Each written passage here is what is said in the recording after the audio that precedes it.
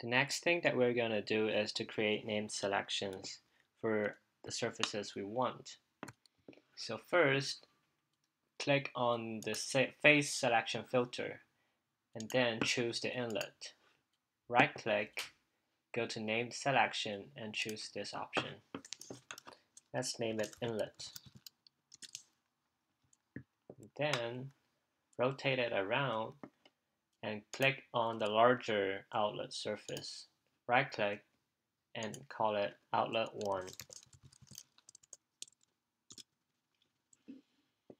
And then click on the smaller outlet surface and call it outlet 2.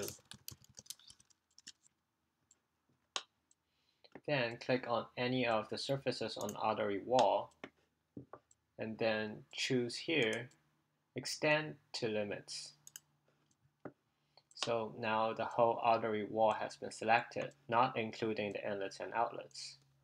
Right click and create named selection and call it wall artery.